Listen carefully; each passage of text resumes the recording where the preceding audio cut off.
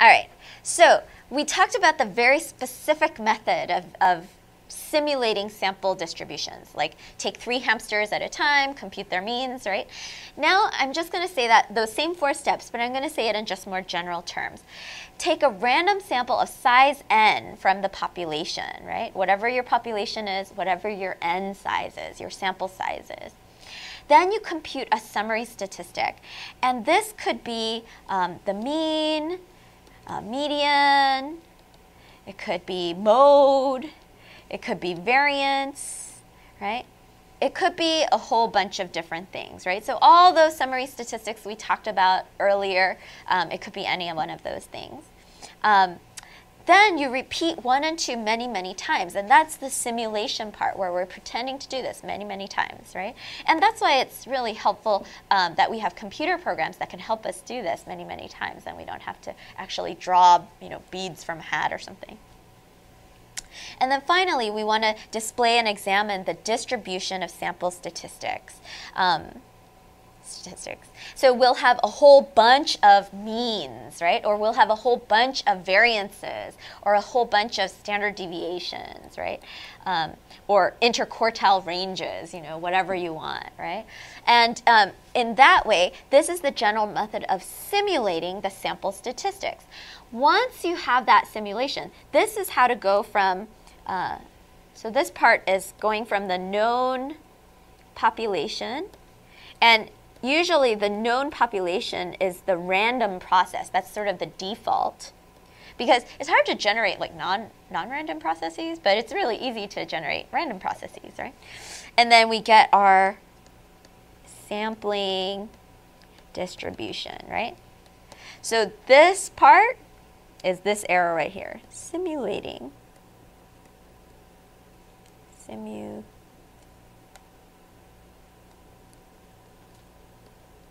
I'll put simulate, right? So that's that part. Now, there's another part. And that's the part where we now compare to sample, right? Or rather, we compare sample to the sampling distribution, right? And we decide likely or unlikely. Right? So that's another part that we haven't talked about here. But in order to do this, what you need to do is compute the summary statistic for your sample. So if you have a whole bunch of variances here, you need to, compute variance for your sample, and then you compare it to your sampling distribution. And we make a call. Is it likely? Is it unlikely? All right, but even though we know all this stuff, there are still some little bugger questions that remain. So in these cases, we know what the population looks like, right? Like we have like a group of hamsters, right? And we know what it looks like. And we're generating these random processes, right? So what happens when we have no idea what the population looks like? We don't have a nice list of 10 hamsters. What if we want to know stuff like, what if you randomly draw from any high school student in the US? We don't have all those numbers, right? Like, in order to do the sampling process, you would have to have, all the giant list of, all the, let's say, GPAs of high school students in the U.S. and then pull randomly from them. What if you don't have that population? Then you're screwed, right?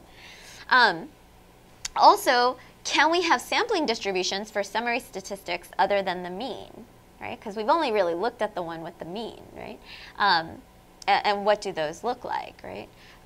So we have a sort of answer for this, yes, but we want to know, can we just pick one randomly? Like, how do you know which one to use? And then the third sort of unanswered question is, how do we know whether a sample is sufficiently unlikely? So far we've been just eyeballing it. Like we look at it and we say, that seems unlikely. 2%, that seems unlikely. 5%, that seems unlikely. 10%, that seems more likely, right? We're just like making a judgment call, right? But how do we know whether it's truly unlikely or it's just our opinion? So do we always have to simulate a large number of samples in order to get a sampling distribution? Because that seems like that's going to be really hard to do, right? And so these are just some questions that remain, but we just went through the intro, so these will be answered later on. Example 2, sampling distributions are distributions. What might be the best way to describe sampling distributions? Well, let's think about how to describe regular old distributions. Remember shape, center, and spread? Well, maybe that will apply to sampling distributions. Shape, center, and spread. All right, example 3. 3 very small populations are given, A, B, and C, each with a mu of 30, right? So this is a truly small population. There's only 2 items in this population. There's only 5 items in this one, and there's only 3 items in this one. Match these to the corresponding sampling distribution of the sample mean, n equals 2. Assume replacement. So if you draw 2 out, you put them back, or else after once, you'll be gone. This will be gone. Assume replacement below. Okay, so let's look at these. This one, it seems to go from 10 all the way to 50, so you could have a mean of 10. You could also have a mean of 50, right? So that's possible here. You could, remember, think about a population where, you have a whole bunch of 10s, because every time you draw out 10, you replace it, right? So you could draw out a 10 again, right? So you could get a mean of 10, right?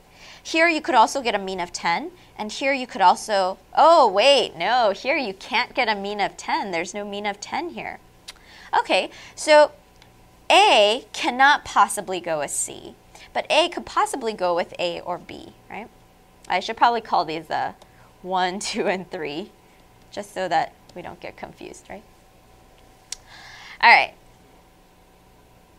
But can A give a mean of 15 or 20, right? Can you put 10 and 50 together in any way and divide by 2 in any way to get 15 or 20 or even 30, or 25 or 35?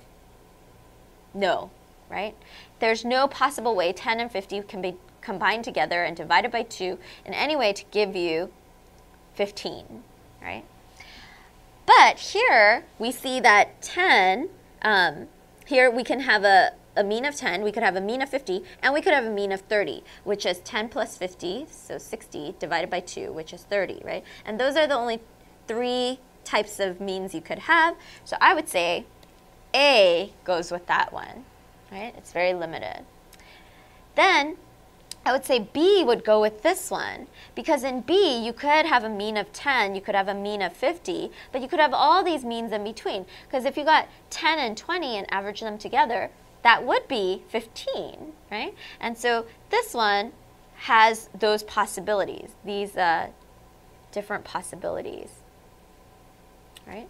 That, that this one doesn't have, it's missing, right? But let's move on to this one. So here we know that you cannot have a mean of 10 or a mean of 50, but you can have a mean of 20, 25, 30. And so because of that, we know that this one goes with this one. And also we've used up all the other ones. So here we see that the things you have in your population limits the kinds of means that you'll see in your sampling distribution of the mean. And here it's called sampling distribution of the sample mean, but same idea.